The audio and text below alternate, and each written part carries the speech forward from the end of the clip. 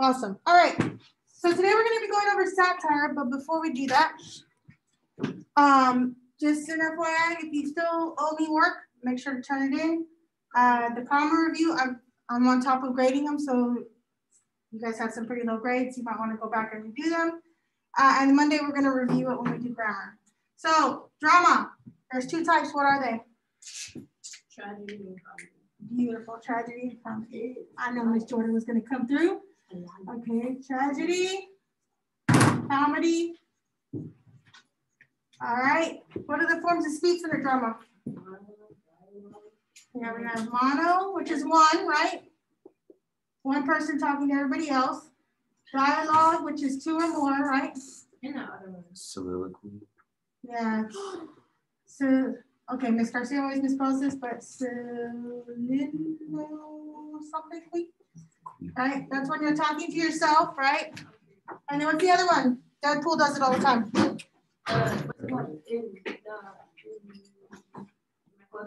You're right, but it's a specific word that nobody knows. Aside. Yeah, or we call it breaking the fourth wall, right?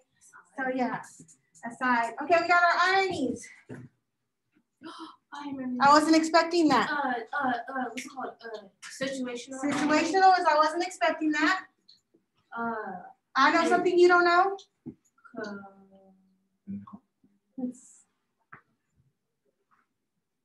I know something you don't know. Dramatic. It's when the audience knows something, but the characters don't, right? So this is really common when we watch horror films, right? We're like, stupid, don't go in there, right? There's a monster in the thing. The murderer's in there. What are you doing, right? So yeah. And then we have a last one that you guys are kings and queens of, because it's when you say something you don't really mean. Sarcasm. Sarcasm is a form of it, but not all of it is sarcasm. So verbal. Remember, verbal irony is when you say something that you don't mean, but it doesn't necessarily all have to be sarcasm. But all sarcasm is verbal irony, right? Miss Garcia loves verbal irony, and I use it all the time. Suspense. There's three types. What are they? Good, bad. Well, okay. So remember, there's the one of them is where we know something's up, but we're not quite sure what's up. So you're thinking about it. You're trying to guess it. Anticipating. Mystery. Mystery. Okay. Then we have the other one where Miss Garcia watched a movie with her sister and threw the laptop at her. Because I got scared. So now she sits far away from me whenever we watch scary movies. What's another word for scary movies? Horror. Horror. Horrific. Terrifying. And then there's the last one where all the girls love it. Romantic. Romantic. Comedy. Romantic comedy. A rom-com. Yeah, so romantic and comedy, okay? Now remember, when it comes to these suspenses, these two, mystery and rom and comedy, once it happens, we don't really ever feel that suspense again. We're like, we know what's gonna happen. Now horrific is the only one that can actually intensify, because now you know what's coming and you start to expect it and you start to get that feeling again, okay? Any questions on that? All right, also, if you haven't turned in the archetype project, you need to do it. Please remember that you're supposed to represent all 12 archetypes and explain it. And don't be making up your own archetypes, please. I had some pretty interesting ones. Me and Coach Johnson were like, are there new archetypes we didn't know about? So just make sure to follow that. So today, Are you going to be here after school today? Yes.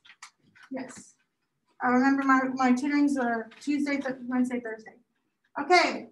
Today we're going to gain understanding of satires and its many forms. And to review background for the drama we're going to be reading, which is Dystopia, the Hunger Maze Games of Divergent Death, and to demonstrate comprehension of satire by identifying satire and memes. And so you are going to have a discussion board, and again, it's due on Friday by 11:59 p.m. That drama is like 3 movies mixed into one. Oh, it's all kinds of them. Dystopia, Hunger Maze. So it's like Hunger Games and Maze Runner. And then it's got Divergent in it. Yeah. What That would be weird. So, so satire, it's ironic, it's ridiculous, and it's simply funny. Miss Garcia loves satire. Because it is a very serious, like it's a joke, but you kind of got to get it. It's a smart type of joke. So, yeah, very dry humor. British humor is really common with it. I was gonna make a joke that I wouldn't understand. Yeah. So like witty. Yeah, very witty, right? And it's kind of like sarcasm, right? Like people don't get it unless they know, like they're kind of aware of things. So sometimes it's lost on people. Mr. Tucker is very good at making like satirical jokes. Okay, the one that's over here. And it even goes over teachers' heads sometimes. Okay. So as we recall, there's two types of drama. There's tragedy and a comedy. And I'm all down for tragedies because, you know, everybody needs a good cry every once in a while, even though Miss Garcia hates crying, but that's probably what she looks like when she cries. But my favorites are comedies because I love to laugh, right? And I especially like witty humor. I like smart humor. I'm not real big on the like low level comedies. Those are good for a couple of laughs, but if I have to think about it, then it goes, I get it now. That makes me laugh a lot more. So when it comes to satire, it also makes like reference to things that are going on in the real world. So this is a person we know. Do you know who he is? I don't watch him. I watch the other two. Yeah, Stephen Colbert, That's fine. Trevor Noah, those types of guys. They do satirical shows because they're making commentary on society. And so that's a key part of satire. So let's find out exactly what it's like. Now, I'm going to do this as an easy 100. All you got to, there's no questions or anything in it. But if you go put your name and join and look through the slides, I'll give you 100. Okay, easy 100. Sound good? Yes. Huh. Not sure. Okay, so for you, we'll check out. Okay. So, all right. So today we're going to actually learn what satire is, and it's going to provide important information and background on the Dystopia comedy. Last year they really liked it. I hope you guys like it this year too. Okay, so satire. According to the Merriam-Webster dictionary, satire is a literary work holding up a human vice and folly to ridicule and scorn. Do you know what a folly is? Like a bad trait, right? So my folly is I really like food, right?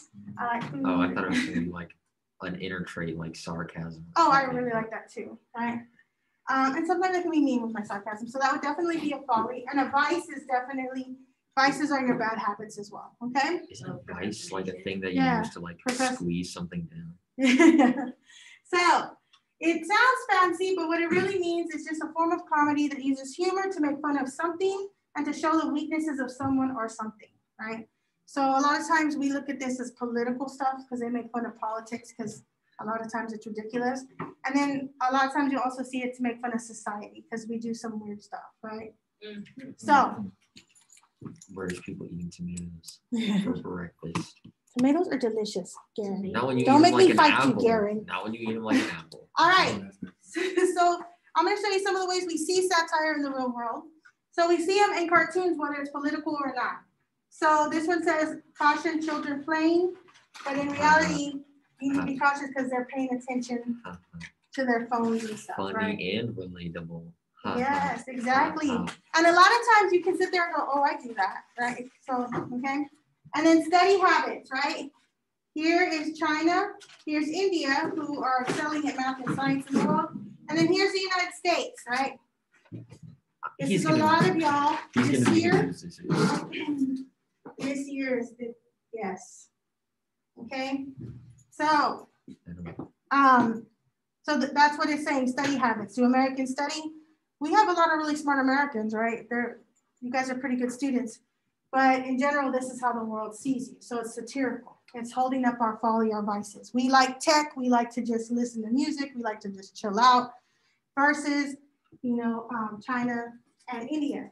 I'll tell you a story about a student from China. So I went to UT and I studied Chinese literature. So I had a lot of Chinese students in my classes, and they would talk about when they got to the United States, the study habits of America was mind-blowing to them. they would sit there and they'd be like, well, they asked me to go to the movie, but I had homework. And I couldn't go anywhere until I finished my homework. And then the Americans were like, just do it later, right? Like it's not due till like whenever. And so they were always freaked out about our study habits. They're like, how do you guys pass classes? Or even the idea of extracurriculars. You know what those are? Yeah, Band, football, sports. art, all those. They're like, you guys do that during school? And I'm like, yeah. It's called a extracurricular. Yeah, extracurricular. And they're like, for real? So it was very strange to them. So that's satirical. A lot of times these come out in political cartoons. So let's look at the video. I'm not allowed to watch this show.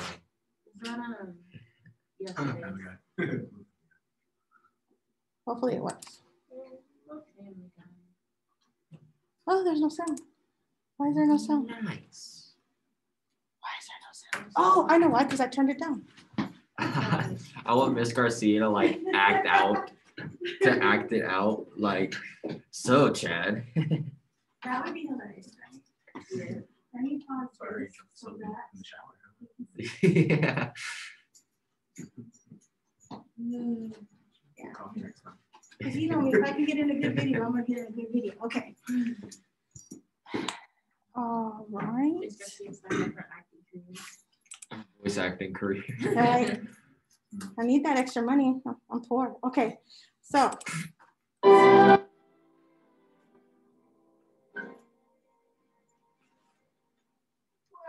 hello, you two. How's your little experiment going? Horrible. Three girls I don't care about make me cry in the bathroom. Hey, you guys. I bet you Lois Griffin doesn't make the track team, which is an important thing in high school right now. Yeah, anyone who's running track in high school right now. Yeah, and I bet she also doesn't live on the south side of town, which is suddenly important. Why is that so accurate? I hate your north side face. Okay. So do you see how that's satirical? Yeah. Right? They're making fun of the fact that She don't live on the south side. No, she doesn't live on the south side, right? I thought it was gonna be that people make fun of you for anything. And pretty much anything, right? Like track is important right now, Yeah. right? It wasn't important before, but it's important right now. And like he even says, 3 people I don't even care about. Yeah. Then they're hurting her self-esteem, right? And they just chose a side of town that was important. And since we discussed it, I'm not going to make you answer this question. So, I know, I tried. Probably because y'all had me in my feelings when y'all talked about what type of teacher I was. Anyways, I had some people say I was an authoritarian, and I was like, absolutely not. So Well, maybe in this class. I don't know what you're like. No, I meant you're not like that in this class. Oh. But you're probably like that towards the end of the day because you're like, why did I become a teacher? I'm sorry. I'm telling you, sometimes at the end of the day, I'm like, I could have been an engineer. Yeah. Okay. Other types of satire. Movies. The interview. These, right? The interview. Hilarious. Seth Rogen. Seth Rogen is just huge funny. on satire. Huge. The same thing with James Franco. And then your scary movies. Back in the day, there used to be something called Lampoons or the airplane. Those were really funny. But anything that really mocks them, right? So the scary movie actually was a satire because it was making fun of all the scary movie series, right? And how many times do they do things and you're like, I always wondered about that, right? Why is it that they always trip when they're running, right? No, it's like, do you want to watch a scary movie? Just hang up the phone. Yeah, like that's the murder house. Let's go check it out, right? Absolutely not, right? Miss Garcia has always told her friends, if we are ever anywhere and they go, let's say a haunted area or whatever, and they go off by themselves, I will honk 3 times. They do not come back. I will come back in the morning with reinforcements because somebody has to live to tell the tale, and I would be the person to do that. Have you seen that Geico commercial where it's like, guys, we should go hide in Yes, that shed full of chainsaws? That is a satirical No, commercial. we should go hide in the graveyard. Yes. It's like, what are you doing? That is very Why are we doing a satirical. running Yeah. car? Yes. So even the killer was like, really? Yeah. We should get in a running car. No. That's So not- this is the movie Idiocracy. I don't know if you've ever seen it. What's in the And just listen to the things they're saying. Okay. So The premise of this movie is they put him to sleep. Him and a woman to sleep. It's not supposed to be so far in the future. It's just supposed to put them to sleep for a little bit. But then they wake up and the United States is like crazy because all the smart people stopped having kids. Oh, God. But all the dumb people kept procreating. And so the United States is suffering right now and they're having a food shortage and you're about to find out why. Because all the people are fat. I don't know.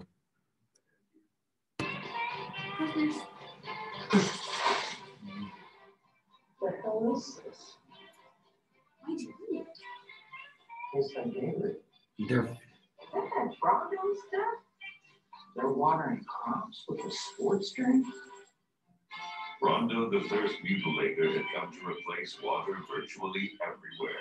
Water, the basic component of all life, had been deemed a threat to Rondo's profit margin. The solution came during the budget crisis of 2330, when the Rondo Corporation simply bought the FDA and the FCC, enabling them to say, do, and sell anything they wanted.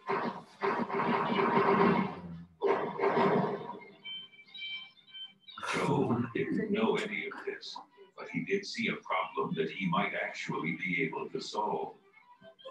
With his options running out, Joe took a bold step. He would not get out of the way. This time, he would lead. For the last time, I'm pretty sure what's killing the crops is this Bronco stuff. The Bronco's got what plants crave. It's got electrolytes. So wait a minute. What you're saying is that you want us to put water on the crops. Yes. Water. Like out the toilet?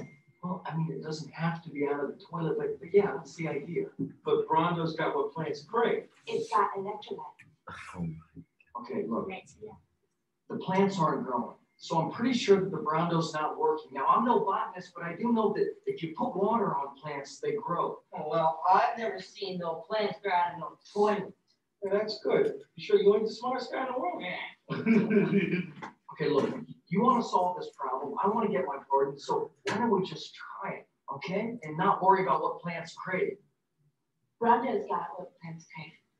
Yeah, it's got electrolytes. What are electrolytes? Do you even know? It's what They used to make Bronco. Yeah, but why do they use them to make Bronco? Because Bronco's got electrolytes. After several hours, Joe finally gave up on logic and reason and simply told the cabinet that he could talk to plants and that they wanted water.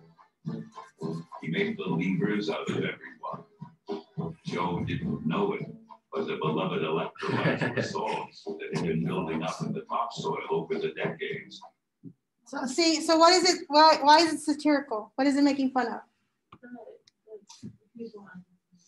Electrolytes. Well, it's making fun of the fact that a company can literally buy out anything, right? And convince people that Gatorade is what the plants want. And then it's also making fun of government, right? They none of them were smart. None of them could answer the questions that he had. And he's just an average guy, right? Yeah. And so that's why it's satirical. It's making fun of the United States and the way it's going. So hopefully there's no Bronco in our future. Relatable. Yes. Am I right? Yes, it's very relatable. Okay, here's satire also in the real world TV shows. One of the most popular ones, especially in the United States, is Saturday Night Live. Now, granted, I know most of you probably don't watch that, but it used to be really, really big. And so it makes fun, pokes fun at society. Also shows like The Daily Show, where a lot of people actually get their news because they are good news sources, but they combine news with satire to make fun of it and make social commentary, which makes it more interesting than your normal news, right? So you have like your daily shows, you have the Stephen Colbert reports, those types of things. Mad TV is also considered That satirical. was longer than SNL, like Yeah. longer ago. Mm-hmm. I think everybody's at least heard of SNL. Yeah. Mad TV is like, This one was funny because this was very relatable to my life, so pay close attention. Okay, so why is that one satirical? And why is that so satirical of my own life? because you cheated your way through high school. I don't know. No. Is basically saying that high schoolers just copy anything off the internet and just turn it in. They turn it in, and not only that, You guys think that teachers have never seen stuff like that before, right? So I used to teach ESL, right? And my students had 0 to very little English skills. And one day I get this paper and it's the most perfect English. It's like college level English. And it has perfect quotations and everything. And I'm like, I don't think this is this girl's paper, right? So I go and I look at the internet, right? Because I read everything all right. And I'm looking at the internet and I find it. It's right there. And then it's talking about this man named Stanley and this and that. And I'm like, Stanley? And I was like, I don't think she knows a Stanley, right? This girl's from Puerto Rico, just got here. I don't know many Stanleys in Puerto Rico, right? I don't even know that many Stanleys. And so I'm asking her, she swore left and right that it was hers, even after I showed her evidence, right? So that's satirical, right? He had the evidence. He knew the email was there. He calls, he can see them, and they still think that they can get one over on him.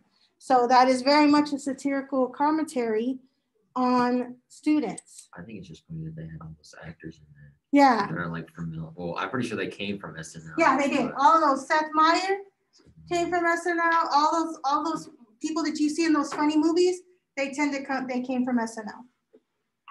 Now, here's my favorite type of satire outside of movies is satirical books. Boom, right? So 2 of the most famous ones are Catch-22, which is about the military.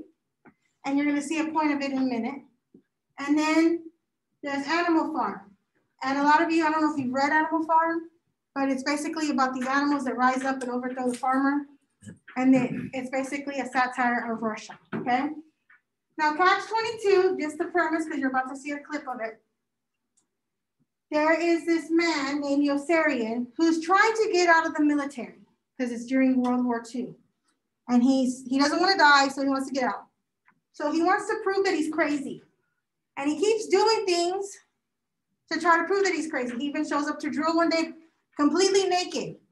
But his commanding officer wants to look good and doesn't want somebody crazy. So he thinks, oh, he must be so smart. So he promotes him. So every time Yossarian keeps trying to get out of the military, he keeps getting promoted. And so there's an issue. But Catch-22 is going to be explained. And it gets a little confusing, so you need to kind of pay close attention to what it's saying because it goes fast. Well, you get promoted so much, you won't have to get on the front lines. And I'll tell you a funny fact about the doctor after it.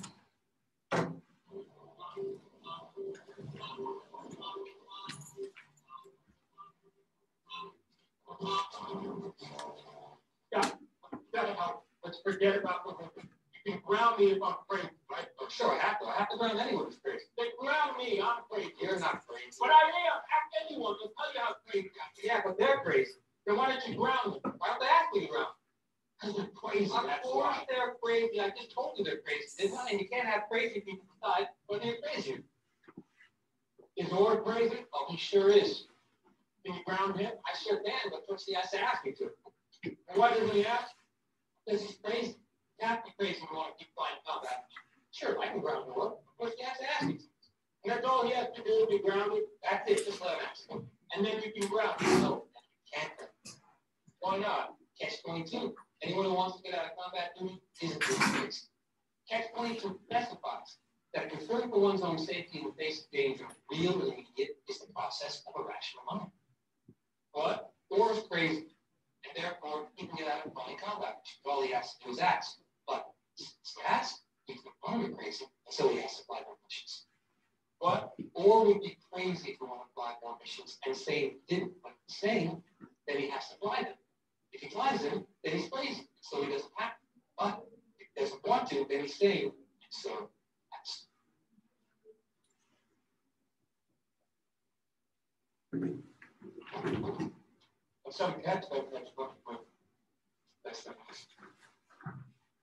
So what is the Catch-22? I don't know. I was kind of like. Okay, so Catch-22 is this in the military at the time. You'd have to be crazy to want to continue to fly combat missions, right? Because there's a high chance you're going to die, right? So that makes you crazy. But if you go to ask or tell them, hey, I'm crazy, I shouldn't be flying anymore, then that's an indication that you're actually not crazy, because crazy people don't know they're crazy. So therefore, the minute you ask, well, then you're sane enough to fly. That's the catch-22, right? And so what it is the whole book is about these catch-22s in the military. For example, the doctor that he's talking to hates flying. So it mandates that he has to go on so many flights. So he kind of pays this guy to put his name on the flight logs. Well, one day, the plane that he's supposedly on crashes and kills everybody. So even though he's standing right there in front of the general and everything, they're like, no, Dr. So-and-so died in such and such plane. And he's like, but I'm right here. And they're like, we don't know who you are. So-and-so died. It's in the thing. So they even sent his wife benefits. He can't leave the camp because he no longer exists, even though he's right there. And so it's like this crazy series of events, right? And it turns out that Orr is not so crazy. Orr is acting crazy so that they don't realize he's trying to escape, and he actually escapes the military. So it's actually a really funny book. And there's all kinds of crazy stuff that goes on with it. So you guys get where Satire is kind of going? Yeah. All right. Beautiful. Okay. So can you think of anything satirical outside of these? Hint, hint. You guys have an assignment with it? No? I'm sure I can. Memes. Memes are satirical, which is why for your assignment, I just want you to go out and find a meme that is satirical of something. You're going to post it in the discussion board and just explain it, okay? Now, why are we learning about satire? Because this whole drama is over these types of movies, and they're satirical, right? And I like it because he's hilarious, okay? So basically the first thing it's satirical about is dystopian worlds in books, movies, and shows. So you got The Hunger Games, Maze Runner, Divergent, and The Walking Dead, right? I used to be a huge fan of The Walking Dead until they killed off Glenn and they just couldn't do it. But anyways, so it makes fun of this type of genre. Do you guys know what dystopian means? Like, not apocalypse, but like crazy people. And stuff. It's basically like an apocalypse. Yeah. It's normally after like everything falls apart, like all your government and everything falls apart. So those are dystopian worlds, okay? And you're going to hear more about dystopias because we're going to talk a lot about them. Reality TV. Now, some of you may not have seen some of these, but they're especially the shows where people have to survive and are being watched as they survive for entertainment. So this is a huge one, right? Naked and Afraid. Right, Miss Garcia would never be on that show because no, spiders can't do it. Survivor, another one I wouldn't be on, right? I'm pretty sure all of them are fake. Wait, what's that? Yeah, they're older ones, but these ones. And Practical Jokers is funny. Is where they pull pranks on people, right? Yeah. And you watch it. Well, just specifically themselves. There's just one show where like you have a partner and you do missions together, and they're like near death, kind of. Yeah. Would that be considered survival? Yeah, kind of like those, yeah. And like Punk was started by Ashton Kutcher. And basically what he would do is he would prank his celebrity friends. Yeah. Right? So like one time, you know who Justin Timberlake is? Obviously. Okay. So one time they go and they use Ozzy Osbourne's daughter, right? Kelly. Yeah, Kelly Osbourne, to make it seem like everything he has is getting repossessed, right? So they're literally clearing out his house and he's like freaking out. Like he's like, oh my God. And he starts panicking and he's calling everybody. And then it's all a prank, right? So that's kind of what he would do is he would set them up on purpose, right? And so it used to be really popular. But it's basically entertainment TV that's based off of real life. Okay, some more important information, just so you know, and it's gonna make sense when we start reading it, okay? These all we would consider purples, right? Miss Garcia considers them purples, right? That looks more like a dark pink. Okay, that one's more of a pink, yes.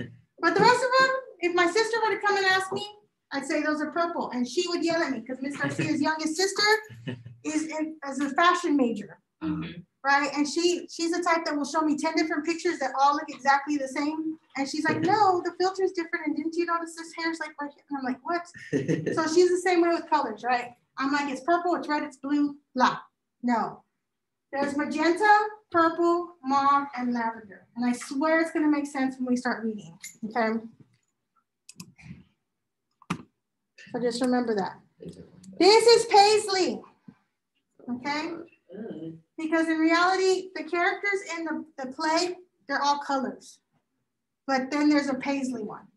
And you're supposed to be grouped by color. And he's like, well, but I'm Paisley, right? I'm all of you. So Paisley is actually a pattern and not a color. So just remember that when they talk about Paisley. And then I definitely want you to keep in mind the archetypes, right? Because we are going to be kind of trying to identify them as we go. So are there any questions for any of that? Does satire make sense? Yes? Okay, perfect. Okay. So that's the end of the lesson. You just need to go ahead and go to do your meme. Ask any questions if you have it. And then again, and I gave you an example of what it looks like, as always. Kim Jong. Yeah, with Kim Jong-un. Yes. Oh my God. So. All right, with explanations. And so, this is my meme. With this technology, we will bring the United States to its knees. And then I explain it. This meme is satirical because it highlights how we view North Korea as a threat and how Kim Jong-un believes he is a powerful leader. In reality, North Korea utilizes outdated tech. Do you even know what that is? A floppy disk. Like, yeah, it's one of those, the disks that we used to save everything to, right? And so, outdated technology is not as powerful as they think. This is demonstrated by the fact that Kim is holding a floppy disk in his hand, which is an old way of storing information and is extremely outdated. Okay, so that's basically what you're gonna do. Again, it's due by Friday. Make sure it's appropriate, please. I don't have to explain to any parents as to why their kids are seeing these crazy memes that are not appropriate. And if you have any questions, let me know. And if you ever want to see a really good satire that I think is really funny, you would look up Monty Python. Oh, Monty Python. And the Holy Grail. The Quest for the Holy Grail. Miss Garcia would laugh every day, all day. Okay, any questions? All right, so you are free to work on that.